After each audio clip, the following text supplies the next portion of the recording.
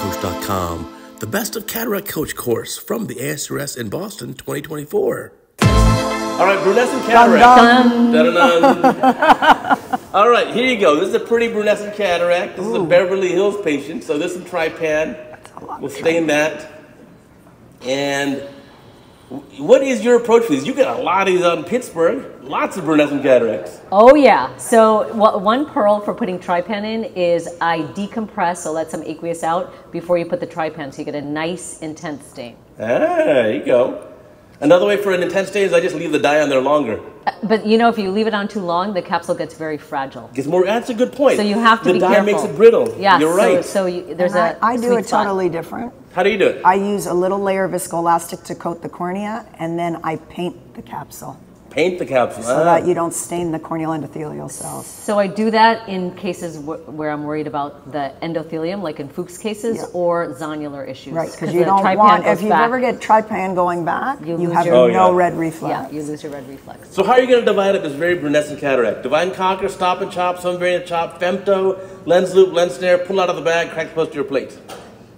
I love stop and chop.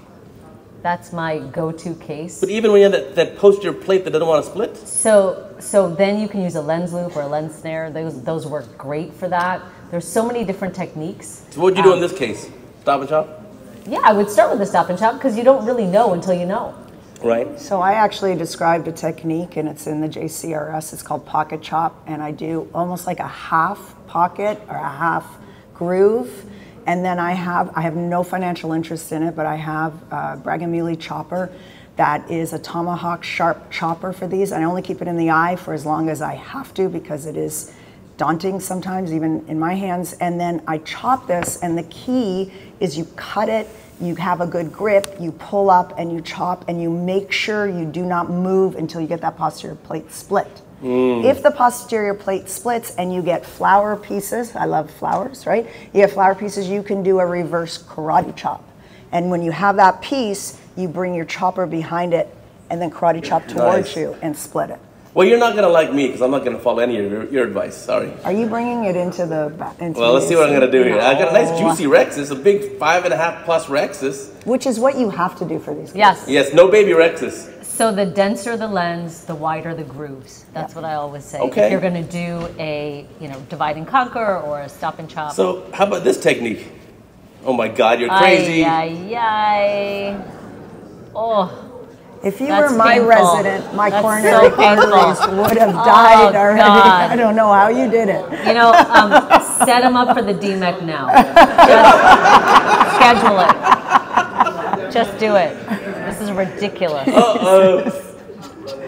But look, I'll be able to get that posterior plate now. Look. Yeah. Look, I don't even have to do cardio today because my heart rate is up. Just watching you do surgery. Okay, I'm gonna buzz in here. I'm gonna look at that. Look, I can bench 225. I still have that much effort to crack this thing. God, tell me divide and conquer, stop and chop would have worked there. It's not gonna work. It would. You didn't try it. It'll work. We do this all the time. That. Did you recoat the cornea with viscoelastic? No. Next year I'm doing different panelists.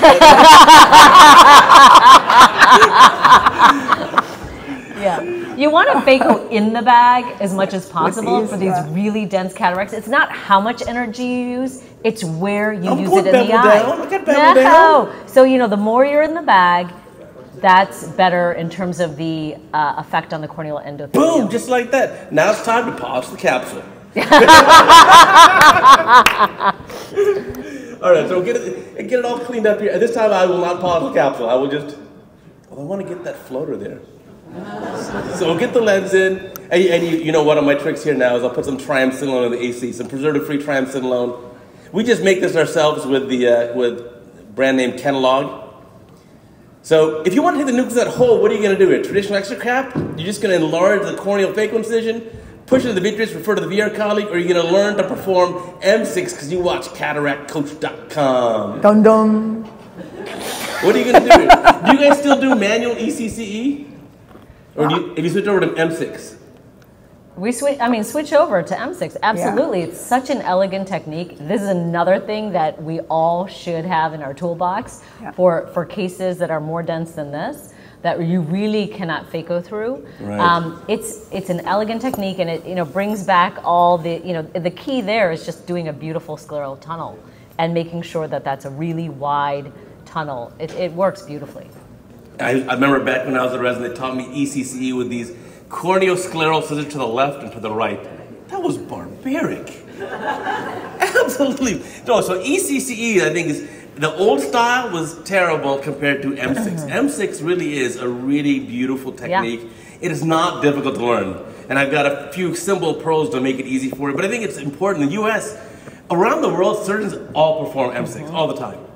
But in the US, I think we really don't do it nearly enough. And a lot of training programs for residents don't teach it at all. So I think for me, it's important to teach it. So I'll show you how I do it. Even in Beverly Hills, a couple times a year, I'll use this technique.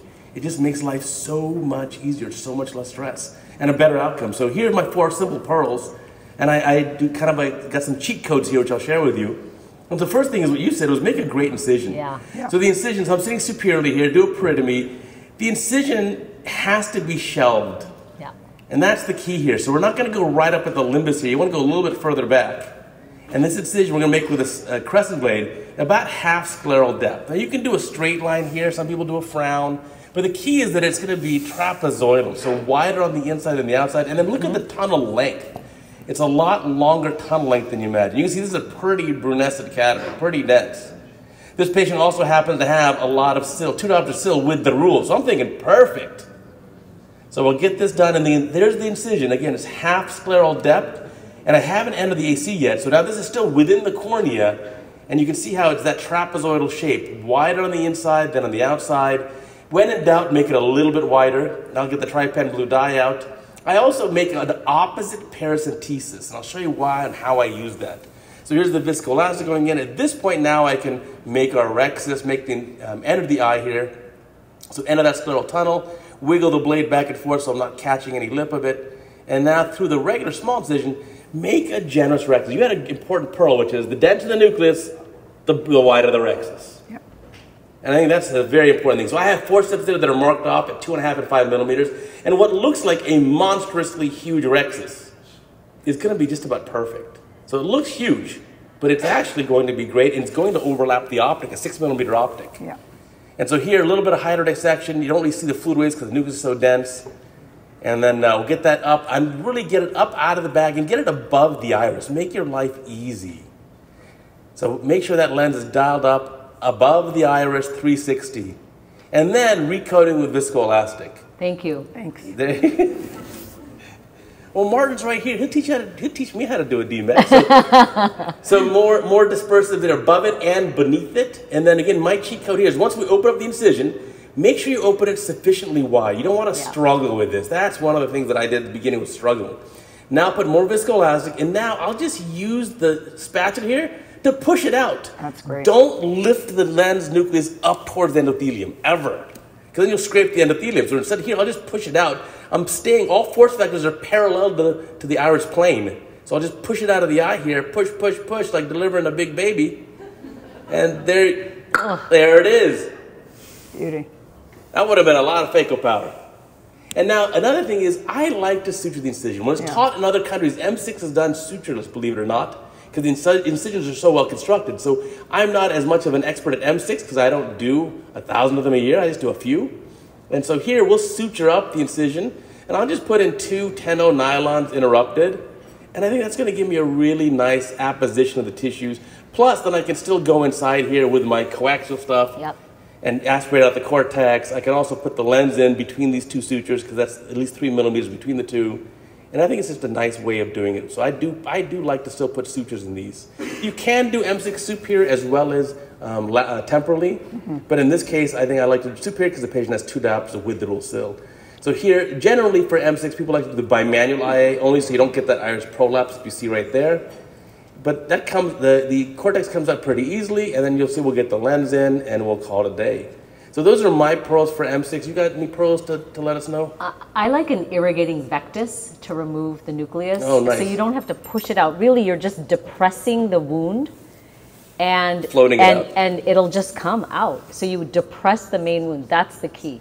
So you never lift up and use the endothelium as a second instrument.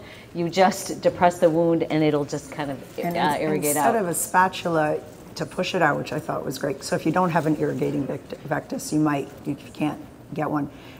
You can also use your dispersive viscoelastic. Yes. Through that other one and kind of push it out with the dispersive viscoelastic. The other thing is if you don't want to put nylon, you can put Vicryl sutures and then they'll dissolve after a while. And then if you get a good bleb, you can bill for a trab. So it's all good. How many people are doing M6? Awesome. So if you didn't raise your hand, you better learn it. It's not that hard, I promise. Any other questions from the audience? Yes? What do you do if you have a Flomax patient, same dense cataract, pupil doesn't dilate, you have a huge dilate? Right, so if you have a Flomax case, you want to do M6, you can also do it, obviously. I think hooks is probably your easiest option there to really expose it. But what I do instead is you see my videos, I rarely use hooks or a ring.